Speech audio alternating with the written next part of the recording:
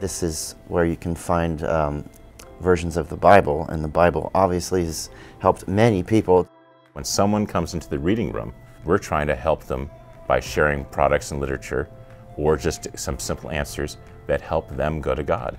What a reading room provides is that staff there are more than helpful, and they are providing an atmosphere of prayer that no other place offers.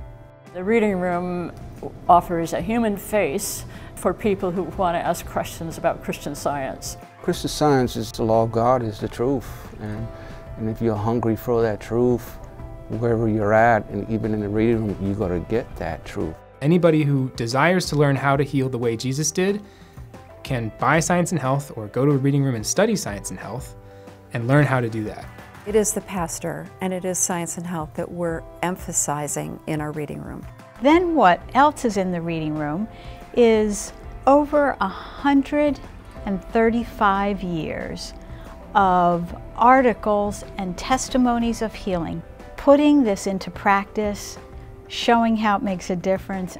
That is the support that a reading room gives you. That is the support that a librarian gives you, that you can just come in and ask all the questions you have about God, about Christianity, about Christian Science, and they will give you an honest and loving answer.